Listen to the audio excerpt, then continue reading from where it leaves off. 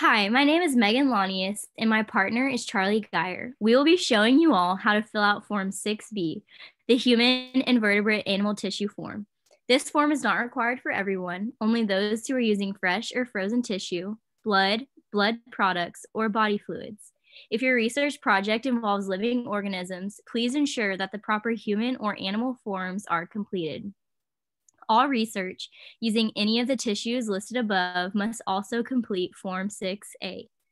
At the top of Form 6B, students must fill out their name, or if it is a group project, all the students involved should list their names.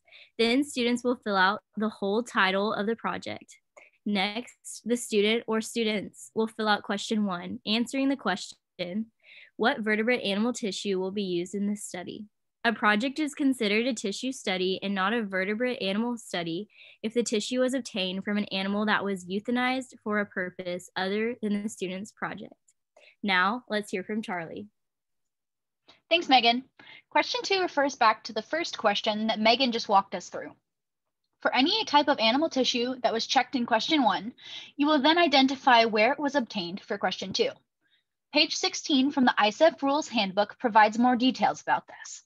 For example, you can write that the established cell lines, followed by the corresponding catalog number, were sourced from the American Type Culture Collection. Be sure to do this for all types of tissues you will be using in your project. If you only select one type, but have multiple samples, include that information too.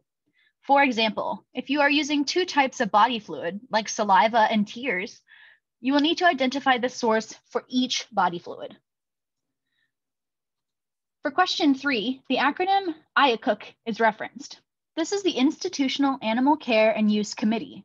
If your human/vertebrate animal tissue is obtained from a vertebrate animal study conducted at a research institution, you need to attach the IACUC certification. This certification must identify the name of the research institution, the title of the study, the IACUC approval number, and a letter of IACUC approval. Page 16 of the ISEF Rules Handbook goes into more detail about this. Keep in mind that if your human/vertebrate animal tissue is obtained from a vertebrate animal study conducted at a research institution, you must get all this approval from IACUC before starting any research. If your tissue is not obtained from a study conducted at a research institution, you need not answer this question. Now, Megan is going to walk you through the second part of Form 6B. Thanks, Charlie. The last section is to be completed by the qualified scientist or designated supervisor. Student researchers do not need to fill this section out of the form. And that's all we have for you on Form 6B. Have fun, be safe, and good luck.